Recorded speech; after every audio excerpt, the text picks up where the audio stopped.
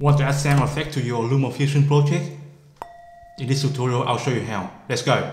First off, right, where do you get your sound effect from? There's three ways I know. One is go to YouTube library, studio I mean, and you can get it from there.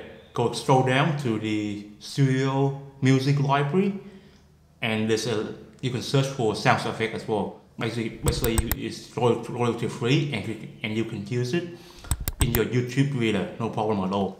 The second way is basically you are the one that creating your own sound effect library. Right now I have the Zoom H1, the original one, got it years ago. And basically with this, right, you can collect sounds in uncompressed format like wave form, and it sounds really good. Basically just go to any spot you want to collect a quick sound effect, like say for example a bell, a door, whatever you have. So a bird chirping out somewhere, doesn't matter which one, but with the Zoom H1 you can collect it really fast because it has the input here, the microphone input in here, stereo microphone input, but you can also plug in any microphone, TRS microphone, any phone that can connect to your camera. It can also connect it to the Zoom H1. You can actually do a lot with sound collection. So right now in my collection, I have around like 40 sounds. I just go around randomly around the house and collect, like last night, early morning, and I have the bird chirping, USB-C plug, tapping on a acoustic guitar, Stanley knife, plastic bubble wrap. So anything you want, anything around the house, that could be your sound effect. Okay, so that doesn't have to be dramatic, but you build up your own collection over time, and you'll be amazed at how much things you can collect over the years. Right now, I'm just starting to build up my collection because I'm now making more YouTube videos. But I have the H1, Zoom H1 for a long time. When I do a project, when I go out to shoot, I have my Zoom H1 with me, either as a environmental surrounding kind of like capture device. So surround sound, kind of atmosphere kind of sound, I collect that as well.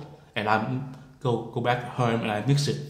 Before that wasn't Lumafusion, okay?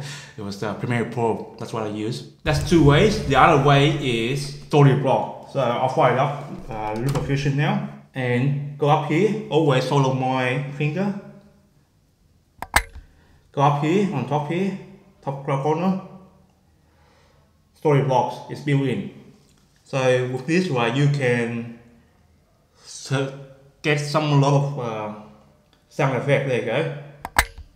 You want sound effects? They have it in there. So click on that, tap on that, and basically they have a lot of there's free one, this few pay one. So but you get the idea, right? Let's play one. Storyblocks audio. It's free, so you can use whatever you can cut there, and you can use it. Okay, you use only that part. Whoosh, that's all you need. Okay, just open up my sound effect library.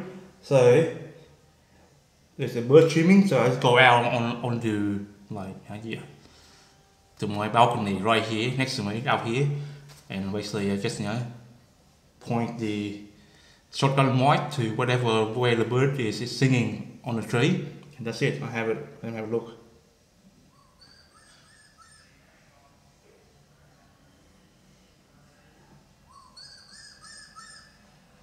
Okay, that's it now, and it's raw wave format, but you can do a lot of editing. But let's give you a rough background kind of ambience noise if you want to. Let's go to how do we edit sounds. Okay, the most common one is the YouTube button, right? Let's click Okay, the most thing you want to do is have the YouTube button and you click on it. So let me quickly mouse click, so have a look. So this is mouse click.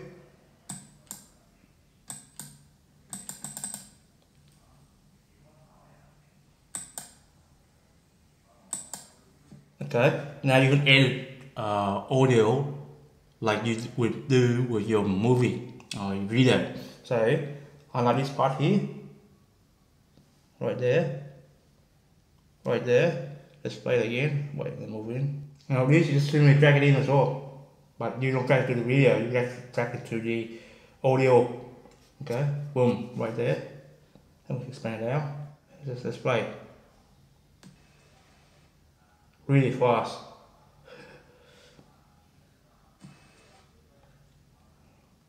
Now you can't hear much, and let's expand it out a little bit. Now with sound effects could be very fast, don't have to be. Okay, let's play. Okay.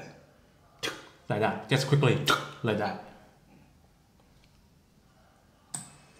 Okay, let's try another one. So it's this one here. Coins tossing in the hand, so let's play.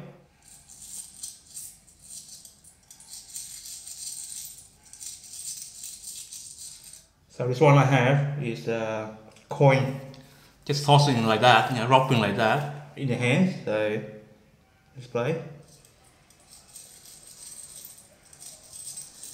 So usually you edit first, right? But you want to do something more. So this right now is like it's too soft. Let's emphasis on increase the volume a little bit right there. So you can really notice it. Let's play.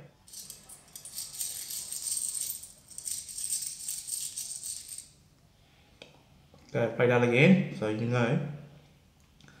But the sound effect is part of the mix. Okay, so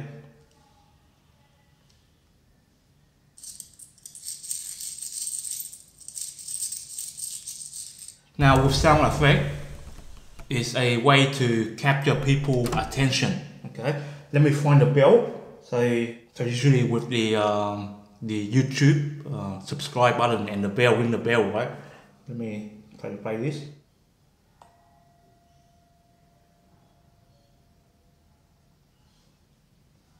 Okay, something simple like that. That has to be too dramatic. 3 seconds long. Increase the duration a little bit. Increase the volume, I mean.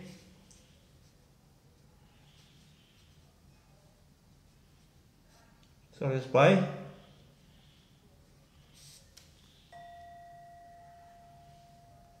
Okay, it's not a bell, it's a gong kind of thing. So they could not find anything, yeah, at home for that. So but that's an effect that can, yeah, disrupt people's attention. Use sound effect to disrupt people's attention. That's what I mean, right? So the whoop sound before is add something new dimension to your mix, to your storytelling. In movie, they actually have a different apartment just to do audio, to do sound effects. Okay, so that's why we pay a lot of money just to go and see a good movie, right? They have good video, good audio, good mixing, or good editing. Oscar 9, they have, yeah, awards for sound effect guys as well. So audio mixing, all those kind of guys, they're part of the industry. So, but as a solo entrepreneur, like YouTube entrepreneur, we have to do everything, okay? But you don't have to go crazy and have your different kind of mixes. They will take too long to pump out your YouTube video. Just have something, you know, that you regularly use, like the YouTube button, common 10 effects that you like to use, put into a folder. My name is Travis Chow. I'm a TimelapseNuts. Please consider subscribing to my channel. I create this kind of content for you guys. Keep our relationship going by subscribing to my channel. Okay, I'll see you next time with another tutorial.